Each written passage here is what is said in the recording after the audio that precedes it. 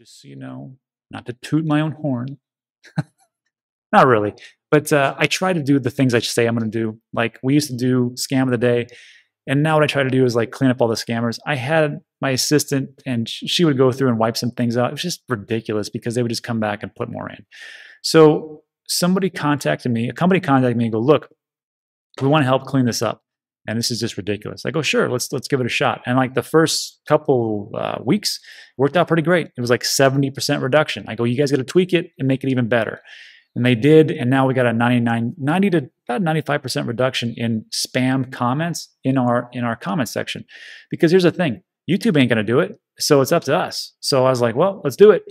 And we did it, works out pretty well. If you look at my comment section as compared to like other comment sections in other YouTube videos, you'll see it's pretty clean. It's not perfect, it can't be perfect. It's very hard to do that.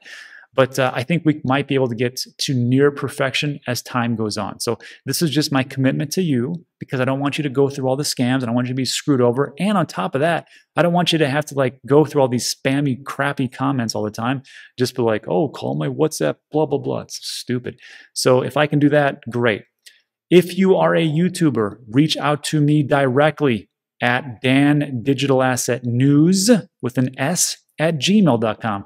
Or for all you guys who already DM me, just DM me. I've already got you in my DMs. Oh, one more thing. If I don't reply to your DM in Twitter, I get like 100 DMs a day, and it's very tough. So the best I can do is get to you at some point. Sorry.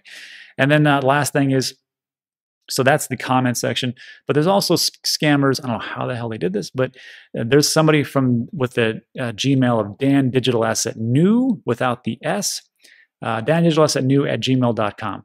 And that is not my email. My email is dandigitalassetnews with an S at Gmail. So I need you to do me a favor. If you get something from this piece of trash, could you take that email, and every email account that I know of, there's like a spam folder, or you can label it as spam. Label it as spam, because he's on the Gmail domain.